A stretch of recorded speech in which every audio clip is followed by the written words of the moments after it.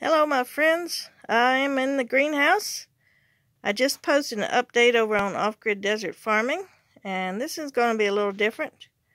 I'm showing you the some starts. I put some seeds in, and this is what I use. I've got some clear egg cartons. I've mixed up some potting soil, and I made that from a scoop of organic topsoil, about a palmful of the perlite, and then peat moss. So that's what my potting soil mix is.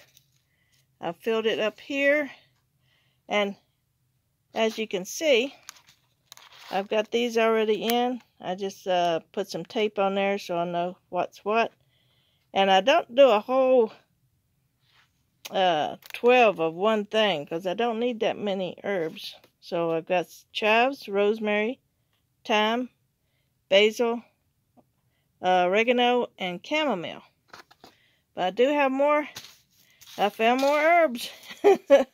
So I got marjoram, sage, fenugreek, cilantro, and these seeds I saved from a previous crop, 2015 fennel and 2019 dill. And if you've got older seeds, just put in a few extra seeds, double maybe the amount, so you make sure they come up. And I did get thyme to come up last year. I brought it into the house and it didn't make it. But this is the parsley I had. It was growing for about 2 years. No, more than that, even 3 years. But I sprinkled some of the seeds that I harvested back into there, and they'll probably come back up.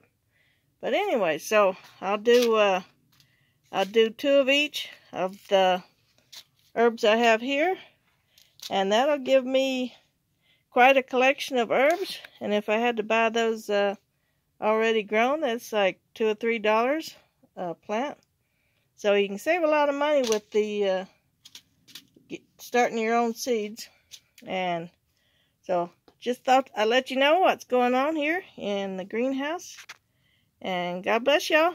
Stay safe, my friends. Much love. Bye for now.